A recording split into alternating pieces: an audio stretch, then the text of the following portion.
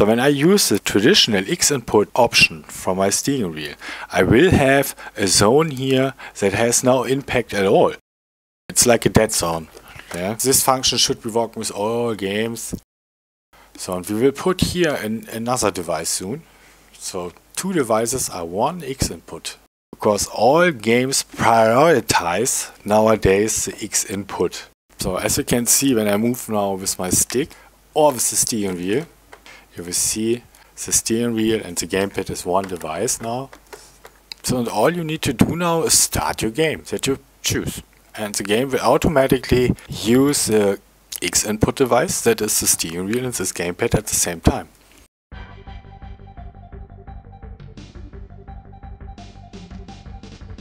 Hello people, I'm Stony and today I want to show you how to play your games with a steering wheel. I'm talking about all the games that use traditional X360 gamepad input, X input. Yeah? Games like Redout, games like Grip for example, or games like GTA 5 that you use with virtuality mod, or the Luke Ross mods when you play Mafia or Cyberpunk. I'm talking about all these games where you use your gamepad. I want to teach you how to use all these games with one gamepad and steering wheel at the same time. You might think, hey, my steering wheel support X input. I just press a button on my steering wheel and I have X input. But there's a problem with this X input on your steering wheel function. When you just use a normal game like GTA 5, you will notice that you can't steer in the middle of the area. Yeah? So when I use the traditional X input option from my steering wheel, I will have a zone here that has no impact at all.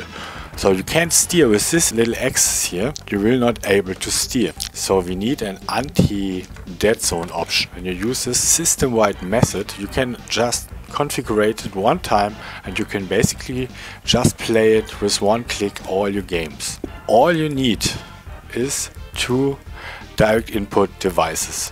A steering wheel that has direct input as option and a gamepad that has also direct input.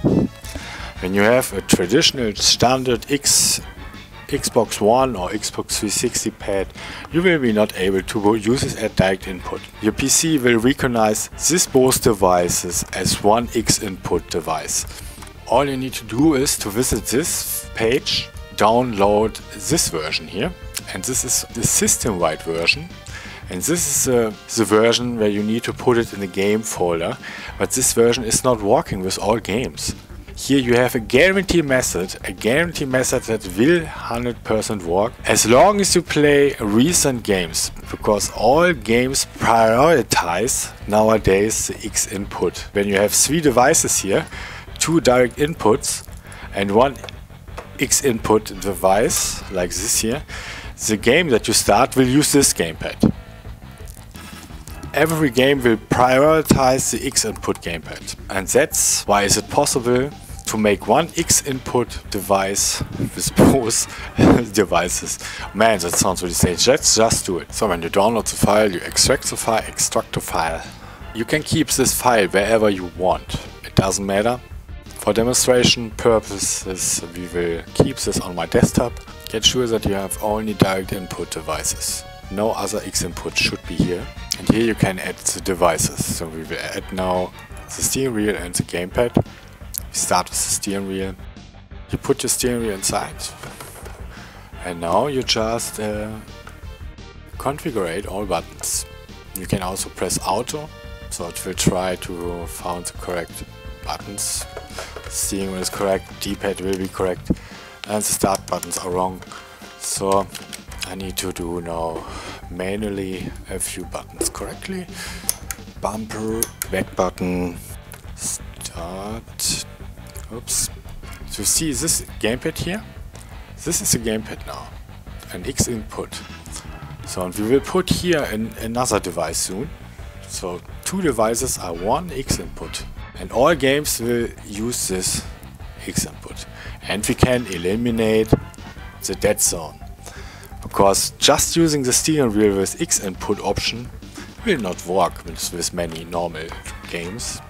You will not be able to steer precisely when you use just the X input mode on your steering wheel. So all buttons are ready, and here is now the most important part why we're doing this right now. Because to translate to gamepad to steering wheel, it will not work. You will have a zone where you'll not be able to steer. It's like a dead zone. Yeah? You go here to the left thumb, press here on presence, and press here on 100%. That's it. This function should be working with all games. When you look now on the stick, you see the difference. The green cross will jump. Bam. Did you see this? How it jumps? Now you will see the wheels moving when you just do this a little bit. And this is not the case when you just play with X input on your steering wheel. Now we add a gamepad, so you can switch when you play a game like GTA 5. For me, it's really important to fly with the gamepad. We add now a gamepad. Press on add. Look for your direct input gamepad. Boom. It's already assigned for me automatically correctly.